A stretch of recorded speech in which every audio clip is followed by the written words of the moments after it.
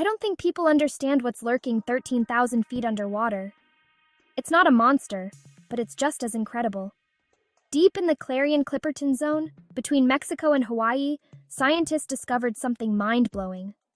Oxygen, yes, the stuff we breathe, is being produced where sunlight never shines.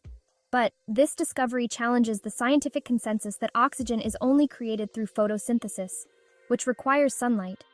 Here deep in ocean, it's not plants or algae doing the job. It's metallic nodules, dark lumps that split water molecules into hydrogen and oxygen. First spotted in 2013, this baffling phenomenon challenged everything we knew about oxygen production.